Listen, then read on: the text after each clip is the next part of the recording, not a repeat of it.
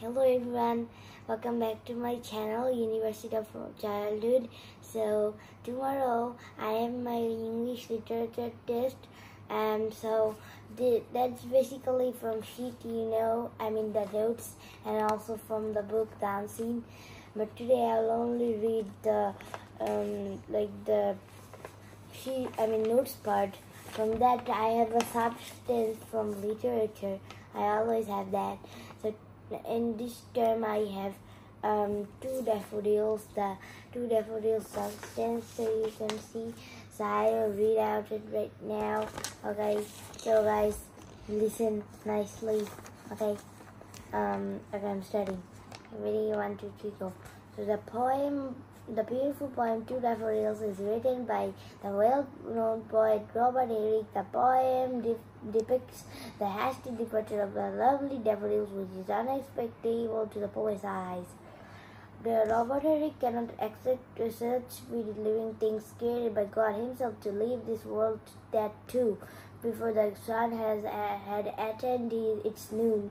In the second stanza, the poet requests the flowers to stay till evening so that they both can say their evening prayers together and then depart. The poem is written exquisitely and portrays the consistently figure of daffodils. Robert Herrick is successful in showing how dignified and rare the daffodils are. The spring season, summer's rain, pearls of morning dew. Even we human beings have a very short lifespan, and he ultimately admits that every living thing in this world is short-lived. Okay, that's kind of sad, but actually the substance actually meant that from the two daffodils. And my mom also recited that one day. So guys, if you want to see that, then go to my mother's channel, Recite with Noreen. Okay, so there you can find that recitation. Yeah. Okay, and that's very sad. That's about death. Yeah.